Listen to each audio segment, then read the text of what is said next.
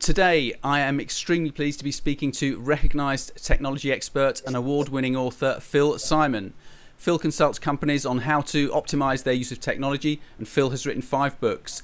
These are Too Big to Ignore, The Business Case for Big Data, The Age of the Platform, The New Small, The Next Wave of Technologies, and Why New Systems Fail. Phil's contributions have been featured in the most prominent online and offline publications, including Inc. magazine, NBC, CNBC, The Huffington Post, Forbes, Business Week, The New York Times, and many, many more. Phil also holds degrees from Carnegie Mellon University and Cornell University, and Phil joins us today from his home in Las Vegas. Phil, a very big welcome to you. Tony, thank you for having me. How are you today? Yeah, good, thanks, good, thanks. And I just wanted to just set the scene a little bit, Phil. You're obviously, a prolific thinker and writer on some really, cutting-edge topics. So, just give us a little bit of background about yourself. Tell us a little bit about what's led you to where you are today. Well, in hindsight, Tony, I've always had a fascination with technology and data. Unfortunately, I sort of got on the off the right path. I started working in corporate human resources after grad school and realized that it probably wasn't the best fit for me. I still believe in the primary importance of people, but people can only do so much. Yeah. There's a reason we don't use typewriters anymore. So I've spent the last 15 years consulting and writing about data, people, business, and technology, and how they all kind of come together. So at this point, I mostly write and speak. I do a little bit of consulting, but I firmly believe that there are 3 types of people in the world. There are those who get it, those who don't get it and want to get it, and I can deal with those. But then there's those who don't get it and never want to get it. And I try to avoid those people because those projects don't tend to end very well. The flat earthers, I think we call them. Right. So through the writing and the speaking, I hopefully can reach people who are, if they're not converts, then they're at least open to new ways of doing things, because technology advances faster than ever. There's certainly a downside. You'll never hear me say otherwise. But for the most part, we can be, and I write about this in The New Small, incredibly productive with a fraction of the financial and human resources you needed even 10 years ago.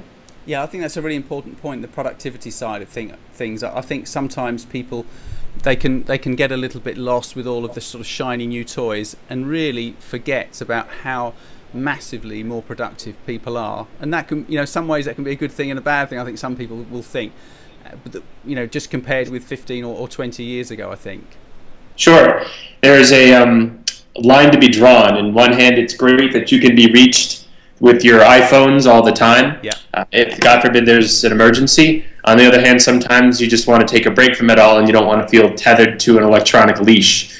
So to me, it's about finding that happy balance. But from a business perspective, you're right. You can be so much more productive. I've never read Tim Ferriss's The 4-Hour Work Week, but I understand the concept. You can certainly work many hours, but working smarter and working harder are not the same thing. Yeah, definitely. I mean, he goes for the sort of 80-20 Pareto's law and Parkinson's law about the maximum amount of time or whatever it is work will fit into the time allowed to do the project. So you can achieve things in 24 hours if you've got 24 hours, or if you've got a week, you'll take a week to do it. So interesting stuff. Mm-hmm. I think in terms of the body of your written work, it covers a very wide range of important and relevant subjects. But I think probably the book that would most closely resonate with our readers is probably going to be The New Small, because in this book you give a number of examples, don't you, of small businesses that have really achieved some startling results using a selection of new technologies. Can you tell us a little bit more about your approach and about your findings in that book? Sure, Tony. I am first and foremost a small business owner. Yeah. I run a couple of companies, and I am, like to think, a pretty productive person. I've written 5 pretty big books and edited a 6th over the last 4 years while doing other things. And I knew that I wasn't alone. So after I'd written my 2nd book, The Next Wave of Technologies, which is about large enterprises embracing things we'll talk about later, like cloud computing and social media and open source software, I said to myself, which small organizations were actually getting things done as well as, if not better, than large organizations, because they weren't encumbered by legacy technologies, by dysfunctional corporate cultures, by processes that didn't make any sense, that were dated. And I reached out and found 11 small businesses that were doing very interesting things in a wide variety of industries. I didn't want to profile 11 tech companies. I discuss Chef Tony, who's a seafood restaurant owner, or a law firm in Minneapolis, or iPad case manufacturer Dodo Case.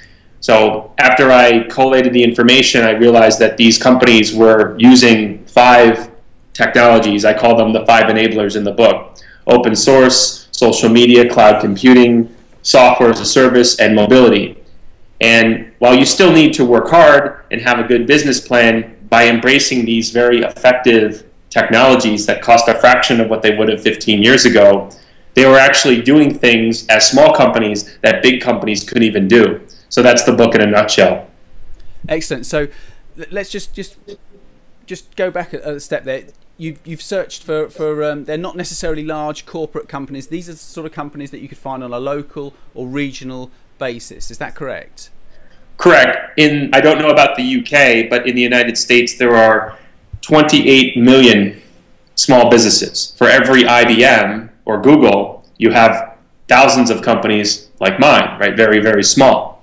So I'm not saying that I found the 11 best companies, but I was determined to work with companies that embrace this new line of thinking, whether they knew it or not. They were very pragmatic. They weren't necessarily wedded to antiquated ways of doing things. In fact, one of my favorite stories of the book, a woman had started her company 15 years ago and she created her own system. She blew up that system because it no longer made sense. In many large corporate environments, and even with small businesses, people stick with what they know, with what historically has worked. It's very difficult for them to get away from successful ways of doing things. And to me, that describes how most businesses need to act these days. Most people have read, or I should hope at least heard of, Clayton Christensen's The Innovator's Dilemma. The same technologies, the same business model that made you successful can bring about your demise. So if you look at companies like Google and some of the ones I discuss in my 4th book, The Age of the Platform, to me the most successful companies are the ones that are looking at what they're doing now and saying, in a year or 2 or 5 or 10, will this still be the way the world works? And if not, don't wait for it to change.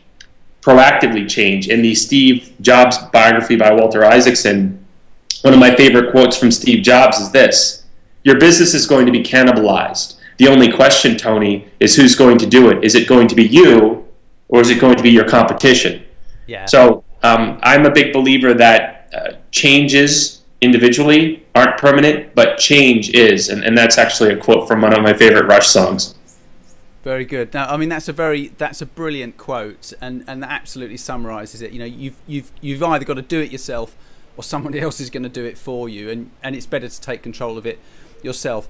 I think what's really interesting, Phil, is that you've said that these companies, they haven't kind of maybe set out with a grand plan of what they're going to do. They've just realised that, you know, hey, these technologies are here. We're going to take hold of them, and we're going to start doing it. We're going to kind of make our own rules up. Is that correct to think that way? I mean, just to some extent, it's very difficult to predict the future, right? I mean, in hindsight, Twitter and Facebook make a lot of sense. Yeah. But they weren't the first social networks, so there are reasons for those companies being successful. One of my favorite quotes is from Jerry Brown, who used to be the governor of California. He says, everyone likes to plan because no one has to do anything. I'm a big believer that it's important to have a general idea about where you're going, but where you ultimately wind up, much less how you get there, may be very different. So how can you get your work done and make money and innovate while at the same time being open to new ideas and not becoming ossified?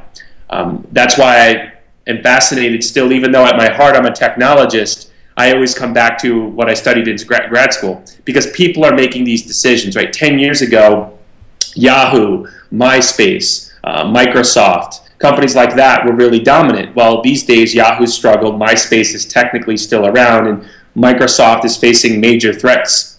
So why did those companies struggle? Well, they had the budgets, they had the technology, but maybe the senior leadership didn't adapt as quickly as they could have. So I'm still very intrigued by this notion of people and technology and how they can help each other, but also how they can potentially conflict. But no, nobody can predict the future. That's always been true. I would argue it's equally true today, even in an era of big data and predictions. Exactly. I mean, it's always looking out for the next big bend in the road, isn't it? What's it going to be?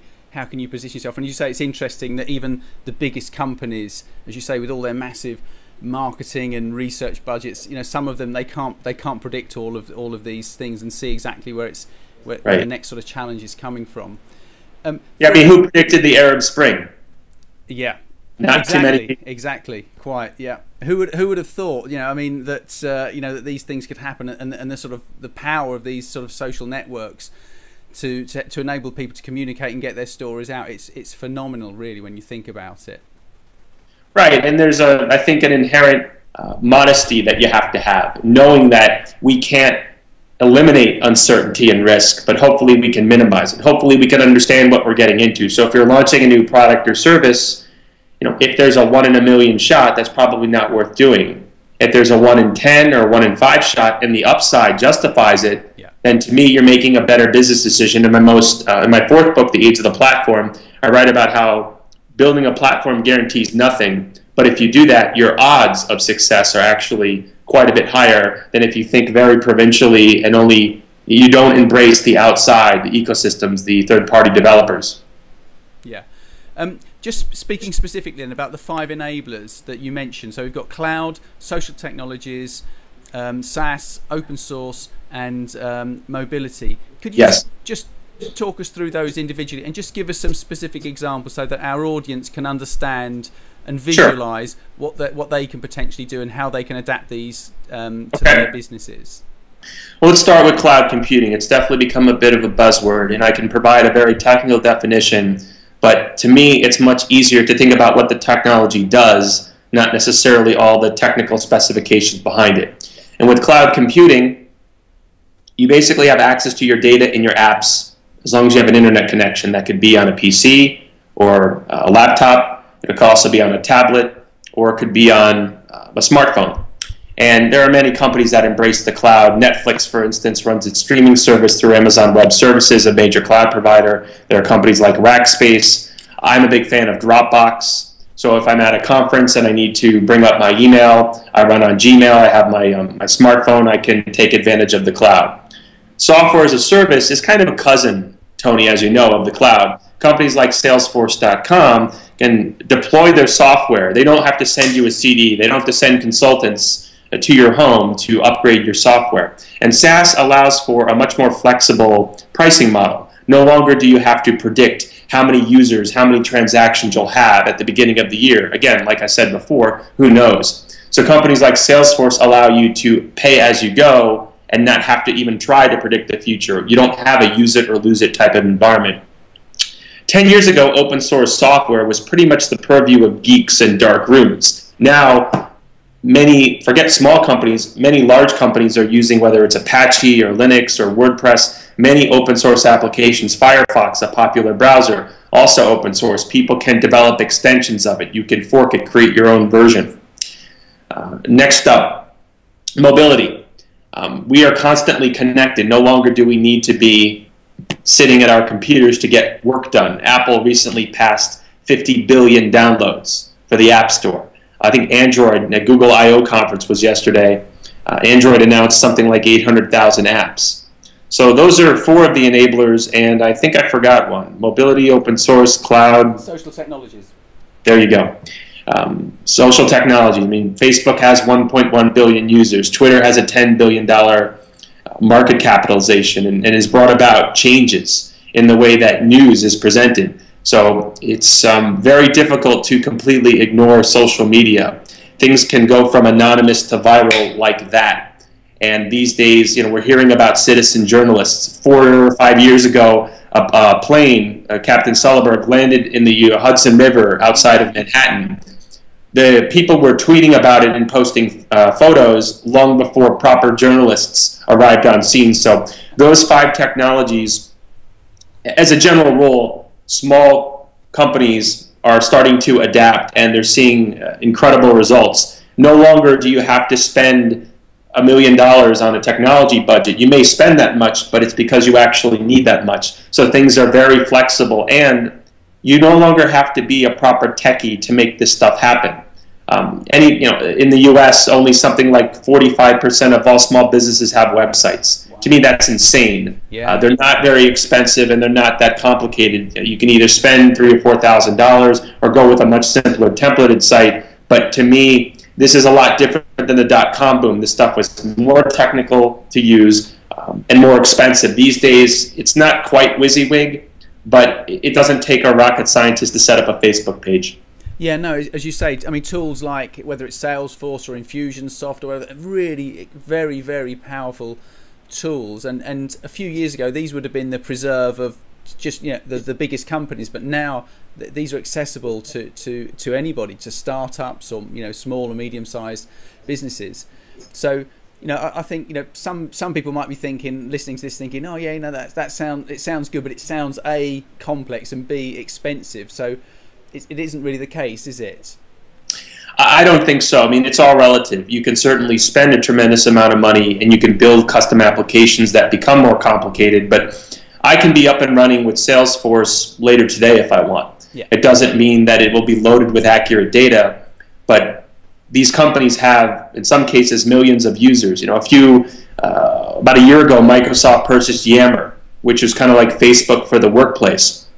Now, Yammer grew very quickly from the bottom up. It was very organic. People would embrace the freemium model. They would download it, they would deploy it, people would use it, and once they got to a certain number of users or wanted to unleash a certain feature, you would have to pay. So the freemium model allows many organizations to date before you get married. 15 years ago, Tony, as you know, you would have to go through a formal RFP or RFI process, purchase the software, deploy the software, test the software, cross your fingers and hope that it was a success. These days, you can get a little bit pregnant with the cloud. You can try some of these tools very quickly and very inexpensively, and if it doesn't work for whatever reason, in fact, a couple of the companies in the new small did this, for whatever reason, the particular application, let's say it was NetSuite, didn't take.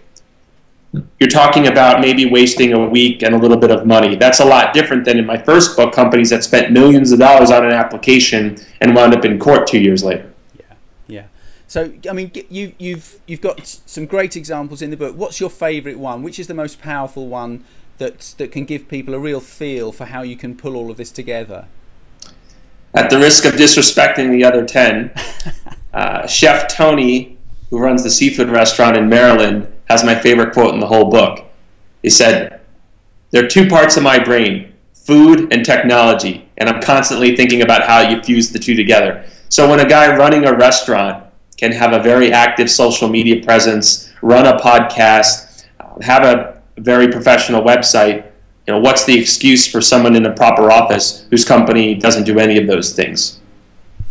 Exactly. I mean, in our book that we wrote, the Lazy Website Syndrome, we give an example. We just sort of made up an example just to illustrate what you could do, and we used a restaurant owner, and we said, look, imagine if he just starts off with something basic, maybe putting his recipes out there, and then he can take it from there. He can start to communicate with people. He can have fun evenings. He can have cookery classes. He can show how he cooks his favourite dish. He can have wine tasting evenings, all sorts of things like this, and he can sort of build a ring fence around his faithful customers, then they'll love him for it.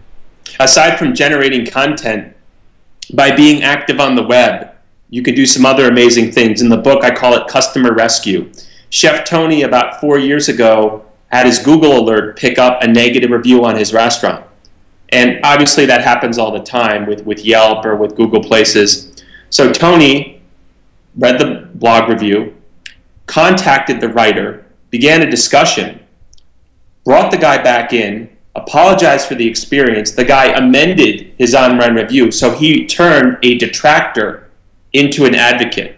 Think about that. Yeah. 15, 20 years ago, if somebody had a bad experience, they might tell their friends. In fact, I used to work in customer service almost 20 years ago now, and they said that the average angry customer told 60 people. That's right. That was before email, before websites and social media. So today, if you had a bad, we've all heard the story of United Breaks Guitars, yep, right? Or where Comcast sucks. So there have been plenty of highly publicized social media debacles. My point is that you can't stop them from happening, but you can conceivably reach out to somebody who had a bad experience and at least understand why, if not make that right. To me, that's an incredibly powerful tool if you use it. Exactly, and this is the point, isn't it? That people sometimes can, when they think about all of these different technologies, that they just think maybe, look, I don't sell online, why do I need a website, or why do I need to do this? But that's not the point, is it? As you've just illustrated there, there's an incredible array of different possibilities. If you just use your imagination, you don't have to just think, oh, my website is there purely to sell or to be like a business card. You can use it, you know, to generate leads, to develop relationships with people, and then, you know, if you, with social media, it's really powerful if you can, you know, take it offline as well as online, and particularly with something like a restaurant, you have a much better opportunity to do that. And not just your website, but other websites. If you ran a restaurant, why wouldn't you want to pay attention to Yelp? Yeah. Right? Why wouldn't you want a Facebook page or a Twitter handle? Even if most of your clients or customers weren't on Twitter, you may be searching or buy an ad on a promoted tweet on Twitter, and you go, wow, we're actually in Las Vegas and we're in the mood for sushi. So there are all sorts of ways that, in fact, I actually picked up a new client a few days ago, and one of my standard questions is, how do you find out about me? And the person said, well, I Googled you and found a series of articles you wrote on this particular subject. So it isn't just about your website, and I'll come back to that in a minute. It's about what Chris Brogan calls using outposts, being present on other networks or platforms.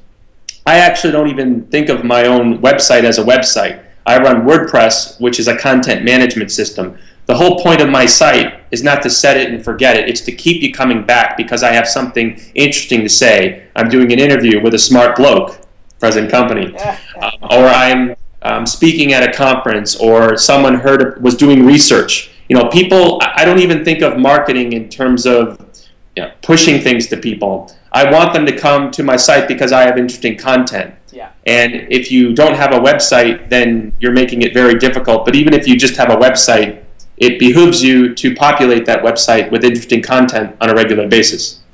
Excellent. Now, at the risk of sort of asking you to tempt fate, you know, I know you said, you know, you can't predict the future, but where do you see things going? I mean, mobile is increasingly important, isn't it? And it needs to be part of people's strategy. And I'm always saying that. Is that the next sort of big thing, do you think? Or is it the next big thing now?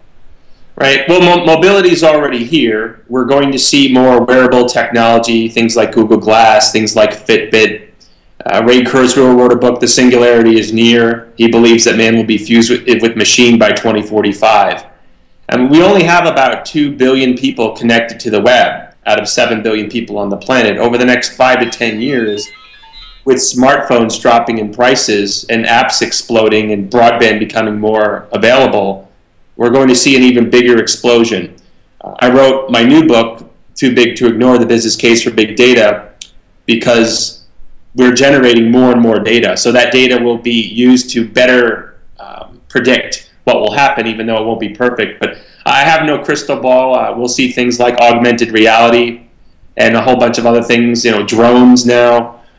It's interesting and it's scary. I think the good outweighs the bad, but there certainly are downsides with regard to big data. We're talking about privacy and security. Yeah, definitely. I mean, have you put your order in for your Google Glass yet, for the glasses yet?